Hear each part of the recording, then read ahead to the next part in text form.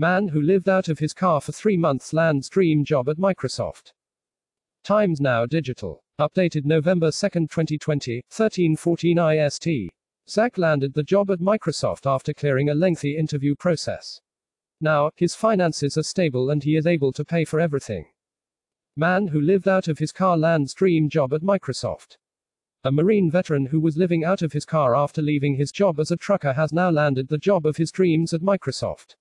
Zach Jones worked as a motor transport operator in the U.S. Marine Corps. After he left the forces, he worked hard to start his own company after having worked his way up from being a truck driver. But in 2019, his fortunes took a downturn and Zach found it hard to support his family. His life became even more challenging in 2020 as he had to live out of the back of his car in order to study and prepare for a better future.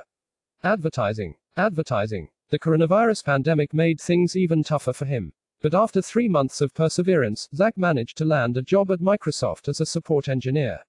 Looking back, Zach said he had a tough time going back into the general population after his stint as a U.S. Marine. In other words, he had a difficult time adjusting to normal life. Transitioning was difficult. I wasn't mentally prepared to go back into the general population and had a very difficult time adjusting to non-regimented life. Around the time that I started driving trucks commercially, I started going through a lot of difficult times in my personal life as well, he said. Related news. Arshad Khan, viral chaiwala from Pak, has started his cafe.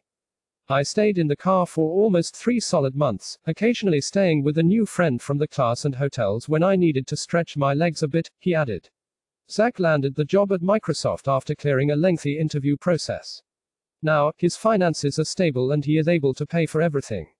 I went from not being able to afford a relatively cheap medicine every month to being able to ask my wife, hey, what kind of house do you want? He said.